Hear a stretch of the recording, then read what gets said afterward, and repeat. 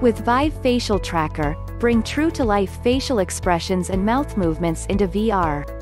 Here's how to install VIVE Facial Tracker on VIVE Pro 2. First, remove the face cushion from the VIVE Pro 2 headset. And remove the compartment cover to access the USB port. Next, peel off the adhesive film from the tracker. Then, center the tracker on the bottom side of the headset and attach it. Press and hold the lens adjustment button. Then, slide the front of the headset outward. Now insert the tracker cable clip between the vents and rotate it.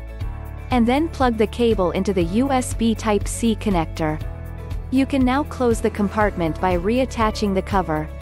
Also reattach the face cushion to the headset. To secure the tracker in place, make sure the hinge is flat and flush with the edge of the tracker and tighten the screw. Finally, download and install the tracker software from the above URL, and then connect VIVE Pro 2 to your computer. You're all set. Enjoy using VIVE Facial Tracker in VIVE Sync, which is HTC's all-in-one meeting and collaboration solution for VR. Another software that supports VIVE Facial Tracker is Neo's VR. If you have this game software, have fun with the many facial and mouth movements transposed into VR.